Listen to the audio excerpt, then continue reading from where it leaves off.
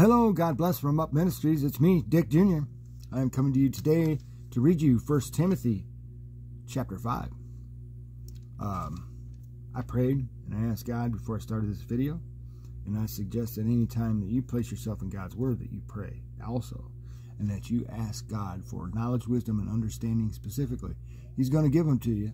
I say that because He does not want us to be in the dark concerning His Word or concerning His perfect plan of salvation, which is contained in this book. Now, you may have to read more and study more, but He's going to give you what you seek. Okay?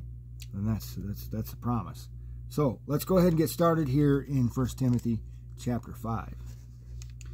Do not sharply rebuke an older man, but rather appeal to him as a father, to the younger men as brothers, to the older women as mothers, and the younger women as sisters, in all purity.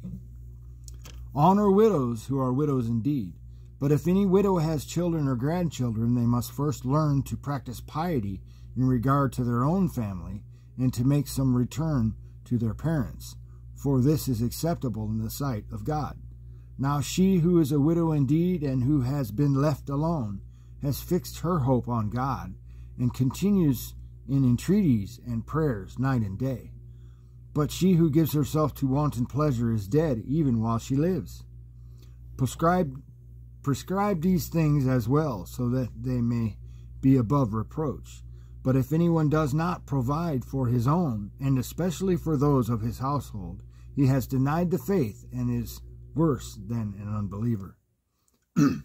A widow is to be put on the list only if she is not less than 60 years old, having been the wife of one man, having a reputation for good works, and if she has brought up children, if she has shown hospitality to strangers, if she has washed the saints' feet, if she has assisted those in distress, and if she has devoted herself to every good work. But refuse to put younger widows on the list, for when they feel sensual desires in disregard of Christ, they want to get married, thus incurring condemnation because they set aside their previous pledge.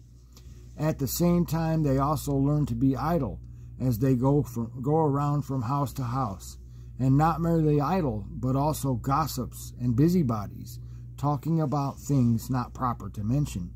Therefore, I want younger widows to get married, bear children, keep house, and give the enemy no occasion for reproach. For some have already turned aside to follow Satan.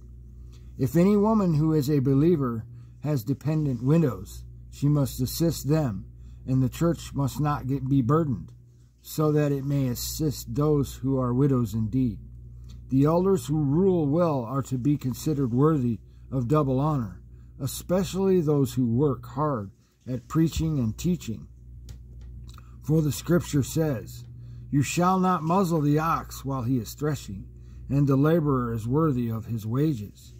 Do not receive an accusation against an elder, except on the basis of 2 or 3 witnesses. Those who continue in sin rebuke in the presence of all, so that the rest also will be fearful of sinning.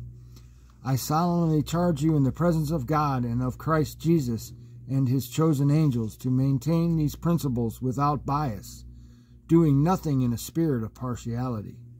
Do not lay hands upon anyone too hastily and thereby share responsibility for the sins of others. Keep yourself free from sin. I circled that.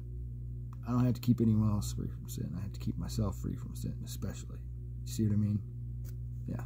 No longer drink water exclusively, but use a little wine for the sake of your stomach and frequent ailments. The sins of some men are quite evident, going before them to judgment. For others their sins follow after.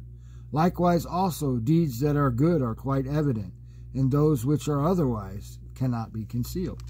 So that is it for 1 Timothy chapter 5. Thanks for listening, and God bless.